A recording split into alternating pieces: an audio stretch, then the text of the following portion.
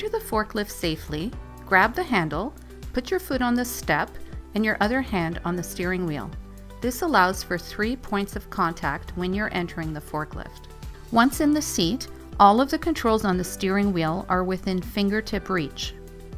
On the left side, you have your directional controls. Forward is up, reverse is down, and neutral in the center.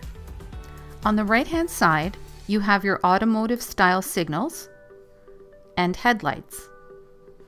The emergency brake is located on the dash. You can engage the brake in the back position and disengage in the forward position using the hand ratchet style brake.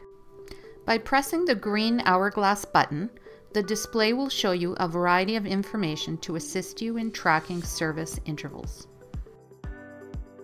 On the right side are the cowl-mounted controls, which are universal for all Toyota forklifts and are angled to maximize your comfort. Your left control is your lift,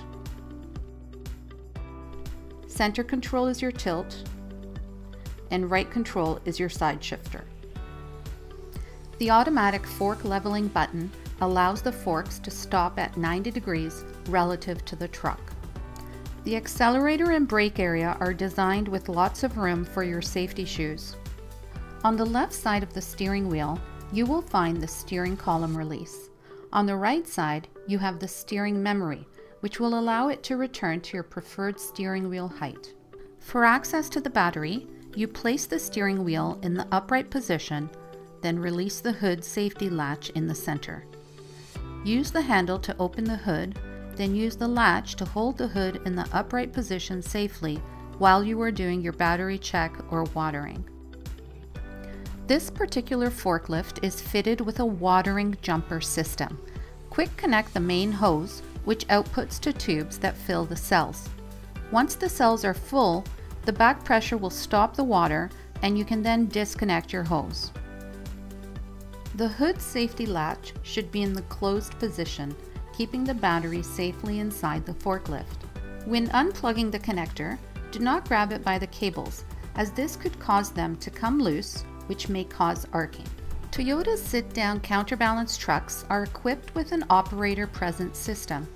If you were to take your weight off the seat, you would hear a warning beep, and the LED will message you to return to operating position. Once back in your seat, the forklift will not move.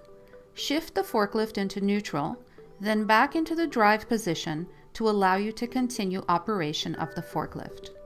On every Toyota forklift, you will find a data plate which will have information such as model number, a unique serial number, attachments in use, the maximum lift height that the mast is capable of, weight of the forklift, minimum and maximum weight of the battery, and maximum amp hour allowed. The operator manual should stay with the forklift at all times. You can reference items in the manual such as safety controls, operator display, troubleshooting, and daily maintenance. When watering your batteries, do a visual inspection to ensure that the terminals are clean and there is no visual damage to the battery. You need to check the floor pedals for wear and tear. Always visually inspect your tires to make sure that they are not showing signs of wear. See that cables are not cut or frayed, which could cause sparking. Inspect all hoses, making sure that there are no visible cracks or leaks. If you have lights, make sure they are in proper working order. You need to check the forks to make sure there are no breaks or cracks. To avoid slips and falls, ensure that the steps are clear of debris. You should look for any visible dents in the body of the truck that may affect its structural integrity. Make sure that the horn works and that the LED screen can easily be read. The data plate should be legible. Check all plugs to make sure that cables are not coming loose.